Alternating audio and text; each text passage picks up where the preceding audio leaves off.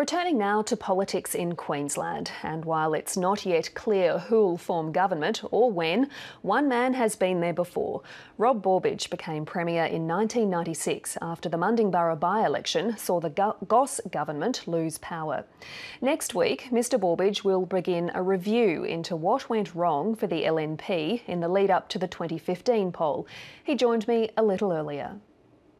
Rob Borbidge, thanks for coming in. Pleasure. Are you surprised to see Lawrence Springborg back in the leadership role? No, not at all. I think that in uncharted waters it's wise to have a captain who's got some experience, and I think that's very important. And I also believe that Lawrence will appeal to the constituency that the Katter Party represent as well, so that might well enhance the prospects of a LNP government. How does he appeal to Brisbane voters? Well, I think to be fair, Lawrence has done an outstanding job as Minister for Health. I think most people in Brisbane have seen a dramatic improvement in health services. That's all been achieved on Lawrence Springborg's watch, and I think people not just in rural Queensland but in urban Queensland appreciate that. You're leading the review into the LNP's election campaign. What's the process there and how long will that take?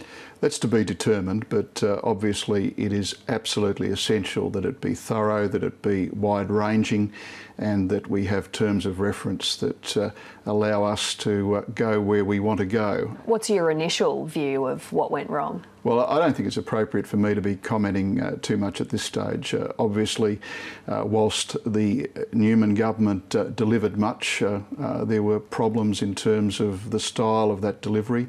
There's been some criticism of the campaign, but all these issues will have to be addressed and addressed internally by us to the party.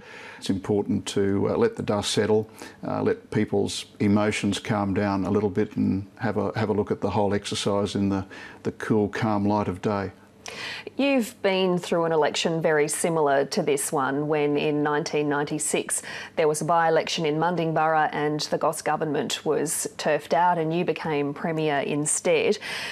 Ferny Grove is going to go to the courts. How long before we get a decision in Queensland and we know for sure who's going to be in government? Well, in 1995, it took the court some time, and the process wasn't finalised until February the following year, so it was about a 6 or 7 month process. This will be a lot quicker, and I think the decision by the Electoral Commission to refer Ferny Grove to the Court of Disputed Returns is very significant. This will certainly expedite the process, and if we need to have another election in Ferny Grove, which would appear likely, then that also can be done fairly quickly along the minimum 26-day period. Are we talking then more a matter of weeks as opposed to several months? I think realistically we're probably looking at 6 to 8 weeks. Lawrence Springborg suggested today that the LNP should remain as caretaker government until after Ferny Grove is decided. Is that reasonable? This is very much uncharted water. I mean, we haven't had a situation before where the seat that can determine the government has been subject to question immediately during the election campaign and referred to the Court of Disputed Returns by the Electoral Commission. I certainly believe this to be a first in Queensland, if not Australia.